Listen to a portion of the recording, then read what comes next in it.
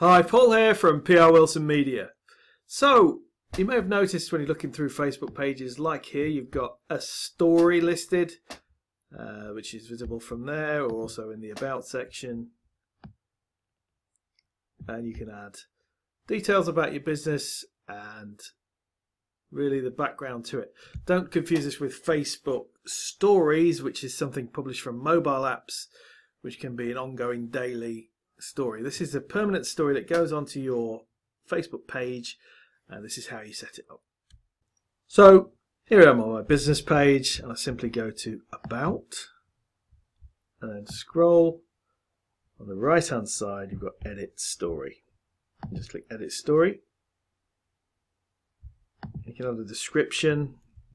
I'll just create that basic one for now, helping you make sense of social media, making it work for your business.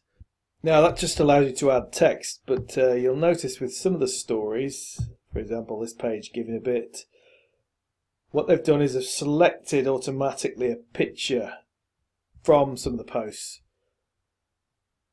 to go along with the story. Now you've got the option, if you're an admin to the page, to remove the picture if you don't think it's appropriate, and then you can replace it by adding a different picture or selecting one from the available options. And then it appears on the date that someone visits as a current article. And you can select Save to save the changes, and then Publish. And then that will be published as a post. And just to repeat the exercise for another page that I manage, I've got here, it's selected a picture from a particular promotion rather than the actual overall business picture. So if I say remove there, click to add a photo, and I'll go from one of the existing photos. And click there.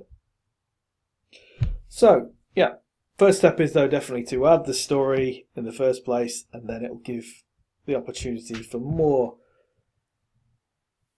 updating the pictures, and you can edit at any time to add any more details as the story evolves over time. So that's how you add a story to the About section of your Facebook page. I'm Paul from PR Wilson Media. Well, that's not updated yet, so do bear in mind when you do this to then remember to click Save to the changes and then Publish. Yes, so that's it. I'm Paul from PR Wilson Media. Just see it now. Your social media personal trainer. Cheers.